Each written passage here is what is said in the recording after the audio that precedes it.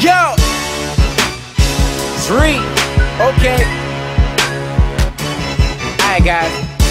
This has got to work. Legendary Mr. Davis on the production. Toomp, thank you. And we are grateful for your patience.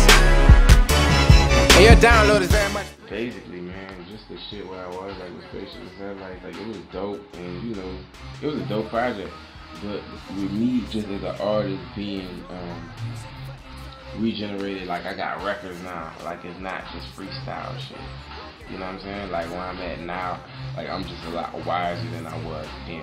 Like, if I probably would have signed the deal then, I probably would have been on some Charles Hamilton and shit, dog. And it got fucking dropped. Some dumb shit. Yeah. Everything is full circle right now. Like, it's pretty much a story from beginning to end of, like, everything after Spaceship Satellite. Arnie Toomp executive producing the whole thing. Negative Fifth Sound there. I got production from Alex Goose, Andre Ellis, ZL Young. Everybody in-house hands on, dog. You run Toomp, so rock, lock up.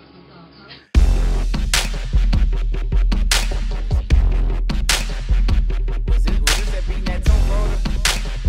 Alright. Mirror, mirror, who's the coolest of them all? Cruising to the mall with my bougie yellow broad. Who is you? I be the newest kid in charge if you didn't know.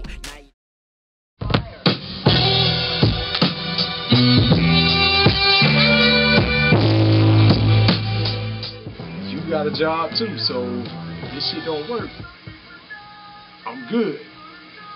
So you got a lot of folks who really could have been successful if it wasn't for their relationship. Yeah. A lot of niggas who could be out on tour, but man, they worrying about what their girl gonna do.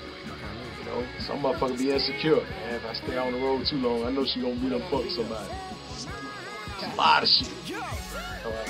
So if I'm really just zoned out making like 5 beats, 4 beats an hour or some shit, and zoning out, and this motherfucker just, when you coming? How long you gonna be up there? They call you selfish and everything, but you be like, alright, I'm winning though.